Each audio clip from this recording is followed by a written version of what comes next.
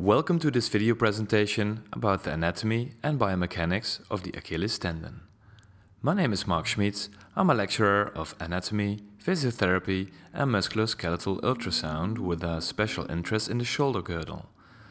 And I'm the founder of the Anatomy and Physiotherapy Facebook page, where the newest ideas, pictures, videos and latest evidence-based information about anatomy and physiotherapy are posted on almost a daily basis. High quality and spam-free. Please like us. Achilles, the ancient Greek hero of the Trojan War, gives his name to the Achilles tendon. Achilles was killed by a poisoned arrow which embedded in his only vulnerable point, his heel. In this presentation, we're not going to discuss this story, but the anatomy and biomechanics of the tendon named after Achilles. The Achilles tendon is the thickest and strongest tendon in the human body. It is also the commonest tendon to rupture. It begins near the middle of the calf, fusing the gastrocnemius muscle proximately. It's a broad close to its origin and receives muscle fibers from soleus almost to its lower end. It's located in the posterior superficial compartment of the lower leg. The gastrocnemius muscle is a fusiform muscle originating from the femoral condyles and posterior joint capsule.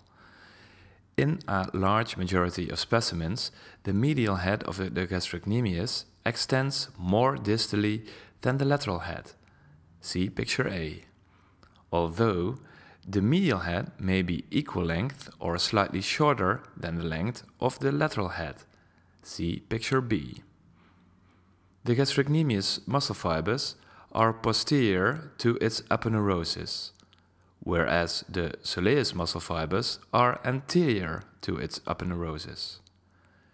The soleus lies deep to the gastrocnemius and is a broad, flat, pannate muscle. It acts only on the ankle joint and can be palpated on either side of the gastrocnemius when the subject stands on the tiptoes. Together with the gastrocnemius, it forms the three-headed triceps surae. The triceps surae acts to plantarflex the ankle joint via its common tendon, the Achilles tendon. The plantaris is a small, thin muscle originating from the popliteal surface of the femur, with its tendon running distally between the gastrocnemius and soleus muscles. It inserts into the medial aspect of the calcaneus, anterior to the Achilles tendon. It is absent in up to 8% of individuals. The space between the two heads of the left gastrocnemius is the small triangular area, bordered by the contour of the heads of the gastrocnemius muscle. It's a site at which the fibers from both heads cross. In this posterior view, you can see the lateral head and the medial head of the gastrocnemius muscle, the aponeurosis of soleus muscle, fibers from the lateral and medial head of the gastrocnemius muscle. The average length of the Achilles tendon is 14.8 centimeters and ranges between 11 and 26 centimeters. The mean width of the Achilles tendon changes between 1.1 and 4.0 centimeters depending on the exact location. The relative contribution of the soleus and gastrocnemius to the Achilles tendon varies between subjects. Each part of the triceps surae is the beginning of a particular part of the Achilles tendon and can be dissected separately. Generally, the fibers, initially located in the posterior layer, originate from the gastrocnemius muscle. Then, as they pass distally, they become spiral and, in the most distal portion, are located in the posterolateral part of the Achilles tendon.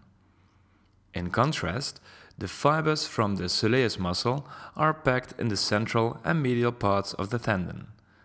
In this picture, you can see the fibers from the medial and lateral part of the medial head of the gastrocnemius, the fibers from the lateral head of the gastrocnemius, the fibers from the soleus, and the common insertion of the Achilles tendon to the tuber calcaneae. Click the pause button and study this figure closely with thinking about the consequences for clinical reasoning before proceeding with this presentation. The calcaneal insertion of the Achilles tendon is highly specialized and has been described as an anthesis organ, designed to aid stress dissipation from the tendon to its bony attachment. Here you can see Kager's fat pad. Fibrous connections linking the fat pad to the Achilles tendon anchor and stabilize it proximally. This is the muscle belly of the flexor hallucis longus, which lies deep to the deep fascia on the anterior surface of the tendon, and the retrocalcaneal bursa, which lies between the Achilles tendon and the posterior surface of the calcaneus. See the red arrow pointing to the 1 mm thick retrocalcaneal bursa. In vitro anatomical research showed that the insertion of the transverse section of the Achilles tendon regularly had a crescent shape corresponding to the posterior calcaneal prominence. In transverse sections, all specimens had a curved appearance. The majority of anatomical textbooks show the Achilles tendon's terminal insertion about the superior margin of the posterior calcaneus without any exact location. Note the contiguous longitudinal individual fibers of the Achilles tendon to the plantar fascia as marked by the arrows. This is a graph illustrating the gross evaluation of insertion locations of the Achilles tendon on the posterior aspect of the calcaneus.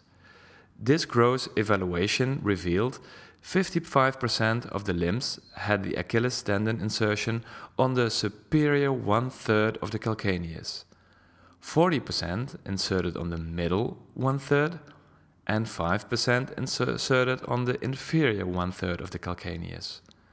Knowledge about the possible Achilles tendon insertion sites is important for clinical reasoning. The photograph shows an Achilles tendon vesicle originating at the anterior aspect of the distal Achilles tendon and bridging the retrocalcaneal bursa to insert at the anterior part of Hackland's tuberosity. Note the small plantaris tendon joining the Achilles tendon and the localization of the retrocalcaneal bursa. The Achilles tendon does not have a true synovial sheath. Rather, the tendon is encased in a perithenon, which is composed of thin membranes that permit gliding of the tendon within the surrounding tissues. 3 vascular territories were identified, with the midsection supplied by the peroneal artery and the proximal and distal sections supplied by the posterior tibial artery. The midsection of the Achilles tendon was markedly more hypovascular than the rest of the tendon. 80% of Achilles tendon ruptures occur within this region. At this location, the tendon is the narrowest with the smallest cross-sectional area of the entire structure. With compounded degeneration and insufficient nutrients to repair the damaged tissue, within this naturally avascular zone, tendon rupture is common. Okay, I hope you have a better understanding about the anatomy of the Achilles tendon. In the next part, in part 2, I will discuss the biomechanics and some pathologies of the Achilles tendon more closely.